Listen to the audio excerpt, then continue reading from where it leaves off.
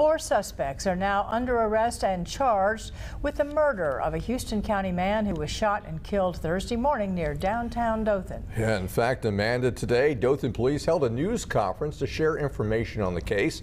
WDHN's Aaron Dixon has been following the investigation and joins us from the newsroom with new details. Good evening, Aaron. Mike and Amanda, police now believe the motive of Thursday's shooting was a robbery, and police believe the suspects planned to steal from Gabriel Johnson. A tragedy. Four people decided to plan to kill somebody to rob them for money. I guess it's a sign of the times we live in.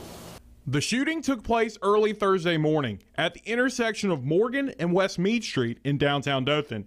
Gabriel Johnson was later found by officers hours later with a gunshot wound to the torso and a handgun at his side. Johnson was declared dead at the scene. Neighbors believe the shooting happened just after midnight on Thursday. Thursday night, Dothan police arrested Dalen Beard and Roderick Holmes, who according to court records do not have a previous criminal history. Then the Bay County Sheriff's Office assisted in arresting Devasiria Booth and a 17-year-old juvenile who also are suspects in the murder.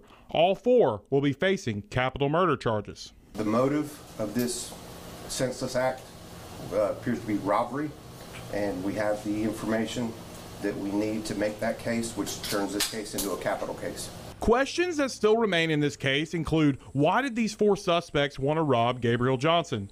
How much money or what were they trying to steal from Johnson? And how many shots were fired during the altercation? Dothan police adds that this is still at the early stages of the investigation, but that Beard and Holmes currently sit in the Houston County Jail with no bond, and Booth and the juvenile will be held with no bond when they are transferred to Dothan. Just so the community can be assured that we have who we believe responsible for the planning and the execution of the murder. This case remains under investigation with the Dothan Police Department, so stick with WDHN News as we continue to bring you the latest developments.